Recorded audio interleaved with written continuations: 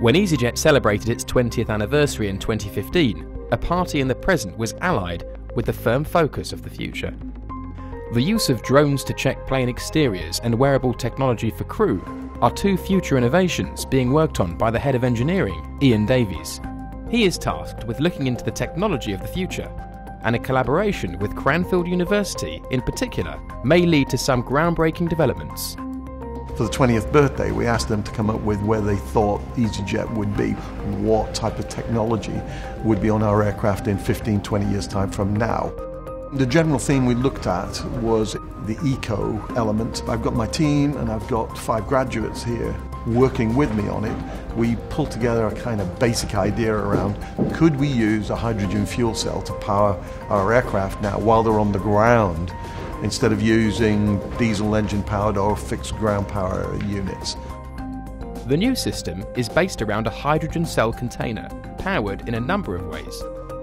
Kinetic energy generated by the wheels helps to power batteries within the container, in a similar vein to Formula One's KERS system.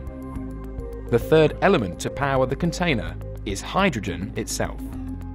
These elements combine to make the aircraft self-sustaining while on the ground.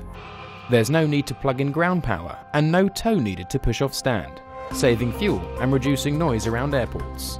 Even the pure water, which is a byproduct of hydrogen consumption, can be used to top up the aircraft's water tanks. We're looking at trying to make a mock-up and also a practical working unit so that we can demonstrate this.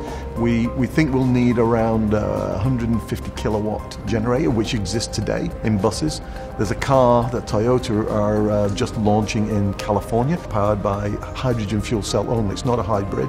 And I thought, well, if we can power a car and a bus, surely we can power enough of the aircraft during the turnaround. And even taking it a step further, at 150 kilowatts, we can actually power a green taxi system.